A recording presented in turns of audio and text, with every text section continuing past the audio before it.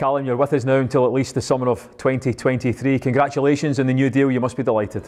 Yeah, thank you. Yeah, brilliant, absolutely delighted to sign until 2023. It was pretty smooth, to be fair. The club gave me a call and I was desperate to get it done straight away, so I'm just happy it's done now, and you can put that behind you and look forward to the rest of the season. I suppose when a deal is as smooth as this one, it's a reflection on just how much you're happy here and how much the manager's happy with you. Yeah, definitely. Like you say, it was a smooth transition. So, Gaffer has been brilliant with me. So it was, there was no question in my mind. I wanted to sign straight away and get it done. So I got to thank the club for that as well. It was very seamless, and obviously thank the manager as well. So it was great. This deal will take you up to the age of 30, I believe. So we're getting you in the prime of your football life. Yeah, that's it. It's gone pretty quick already, to be fair. It wasn't that long ago you were coming in the door as a young kid, and as you say, this contract runs until you're 30, so it's been an amazing time in my life to play for Celtic. It's all I've ever known, and especially the last few years have been absolutely amazing. Yeah, you've been here long. I think I'm right in saying you've been here longer than any current Celtic player, including James Forrest. This place must be just like a second home to you. Yeah, definitely.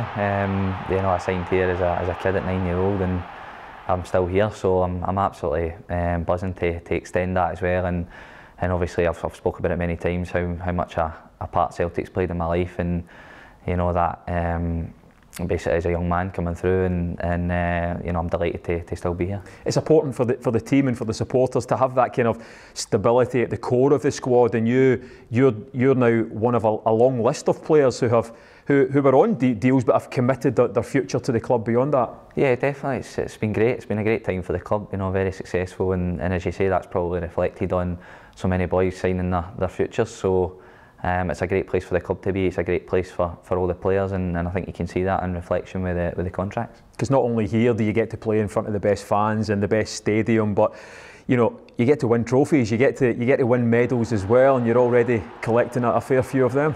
Yeah, definitely. At Celtic there's a massive demand to win, and coming through the system, you've got to be a winner to be here, and that's a massive part of it as well. You want to win things as a professional footballer, and Celtic's the best platform for that. People say that Callum McGregor, up until fairly recently, maybe the last season and a half, has kind of been the most kind of underrated player at Celtic, and the kind of unsung hero, if you like. Do you really feel though, like in the last 18 months or so, you've really kind of stepped out of the shadows into that limelight? Yeah, I think so. I think you're right in saying that. I think definitely since the manager's come in, my game's improved an awful lot, and due to the manager coming in, changing a few things, and I've got playing with confidence, and as you say, probably this last 18 months you've really emerged as a big character. So I just want to keep doing that, keep learning every day. In terms of being in my prime, I want to keep learning and keep becoming a better player for this club. We've seen you play in a few different positions. The manager said that you're so versatile that he can move you around, but he wants another one of you to come in and fill in. I'm curious to know where do you prefer to play? I think, to be fair, I prefer being more central. It's okay doing sort of jobs for the team, and on the wing, if you've got to go and play left back or whatever. But I think certainly for my strengths, I think being central to the game, and getting the ball, building the game for us, and getting it forward, then I think that sort of suits my qualities the best.